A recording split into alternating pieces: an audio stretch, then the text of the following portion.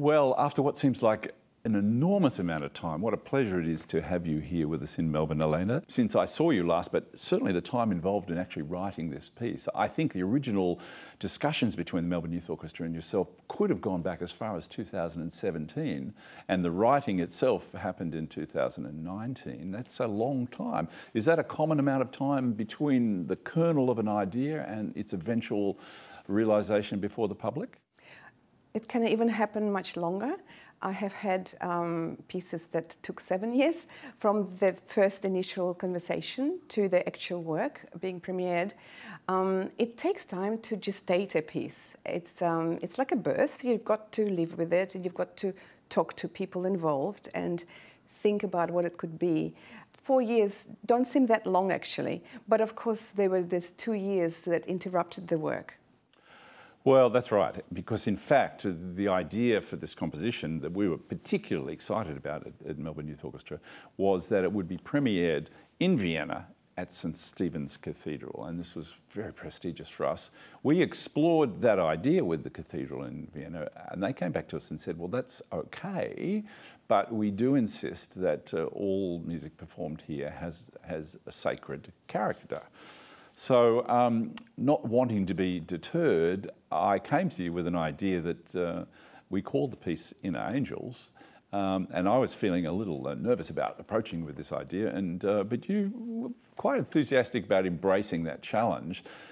Is that a positive experience for a composer when somebody comes with an idea already, or is it something that you have to crunch your gears a little to make fit with what you had already in mind? It's a bit of both. Sometimes it is helpful if somebody suggests a title or suggests a story or concept, and sometimes it's quite a stretch and a challenge. And in this case, it was quite a challenge because I don't usually write sacred works. I'm not necessarily in my comfort zone. So I tried to work out how I would work with this subject matter, and luckily I stumbled upon a not very well-known little short story by Tolstoy, and it sort of captured my imagination. The gist of the story is a Good Samaritan picks up somebody, homeless person on the street, gives him a home, gives him food, shares with him what little he has of his own, and that person helps him with his business, which was not thriving before.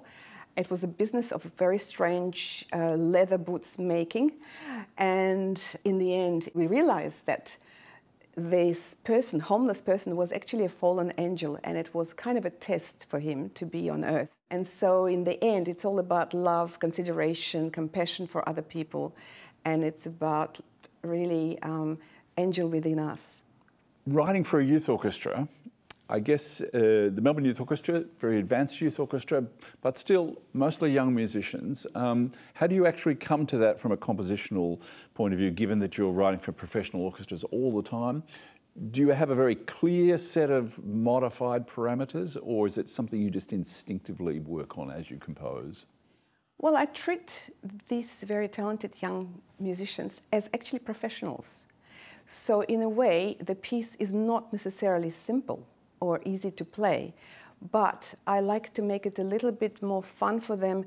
And for example, not to make them sit around and wait for too long before they play. So I try to give them as few rests as possible. So that was one aim, to give them interesting things to do. For example, they have to blow into the instruments, including violins and cellos, to show that we are in the cold, snowy kind of winter times.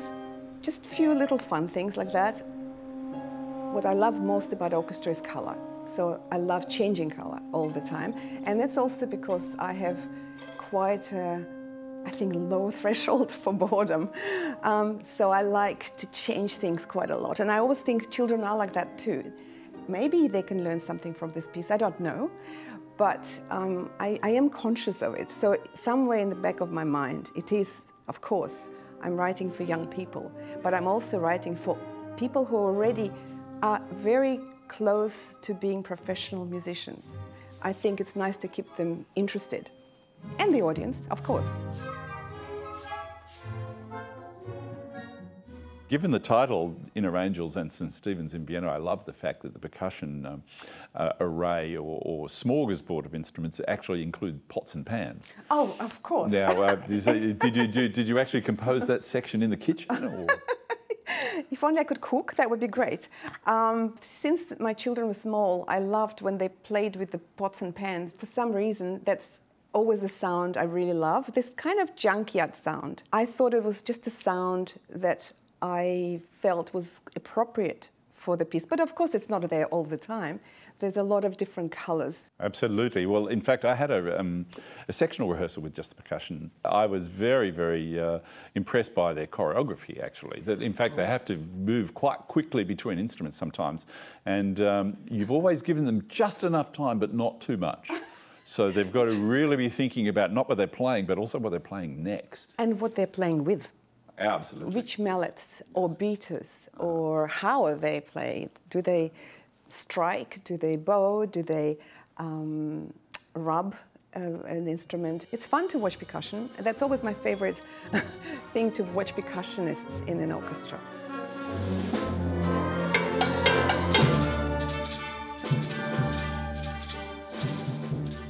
Just to mention other instrumentation in this piece, one of the other factors or aspects of our tour orchestra was that the harpist didn't have a lot to do. So I said to you, would it be possible to make the piece quite a feature for the harp? And you've written a great harp part that's keeping our harp player very, very busy. Do you write for harp often? It sounds like you do, but I'm just curious. Yeah, it's one of my favorite instruments to write for. I'm still not perfect at it. It's one of those instruments where you never get perfect unless you play it. There's always something I haven't thought of, and they have to change pedals. You know, there's a footwork involved, and it's a fun, amazing instrument. It's angelic, and that was, I think, also a reason why you said let's make harp a feature. It's almost a little bit like a mini concerto for harp.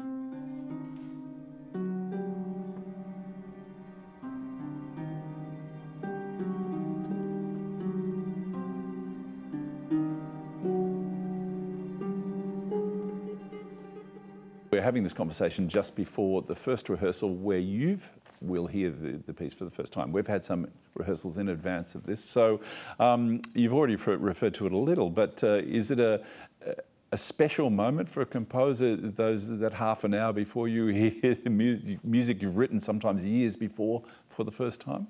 I always find the first rehearsal for me is the most nervous, much more than the actual concert. There's a sort of trepidation. Have I really written it okay? Am I still in the same space? Because I'm not now. 3 years ago, I was in a different space as a person. We've all actually made a journey now for the last 2 years. It's been quite an unusual one, and it's been difficult for many people, and so we have all learned something new. But it's fun. It's also exciting to hear a work that you've written. I look at on the page, and I can only imagine something, but when it actually is, the sound is made by all these wonderful people, there's a sense of gratitude, wonder, but also wanting to make it better. I mean, we don't know. I mean, we might change it all. This is why rehearsals are so great. Things can change, and my composing mind, it goes into all sorts of places and wants to, let's do this. Oh no, I like that better than what I wrote. That can happen, but we'll see how we go.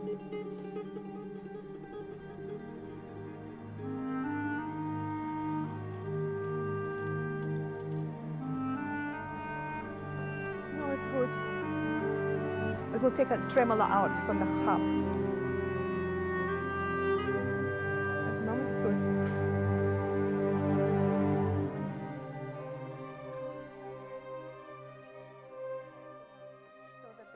Drop so down. Everyone, let's just keep I all 40, because I think it's the drop of energy not so good.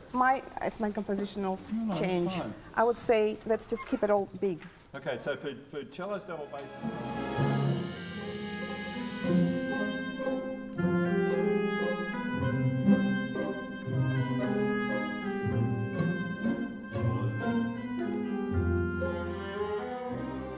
Well, all I can say is that I personally, Melbourne Youth Orchestras, all our young musicians are terrifically grateful to you for writing such a wonderful piece. We've enjoyed the work we've done on it so far, and we have a lot more to do, and then the concert. But it's been a joy and a pleasure, and we can only thank you from the bottom of our hearts. Thank you so much for this incredible work you've done until this point and beyond.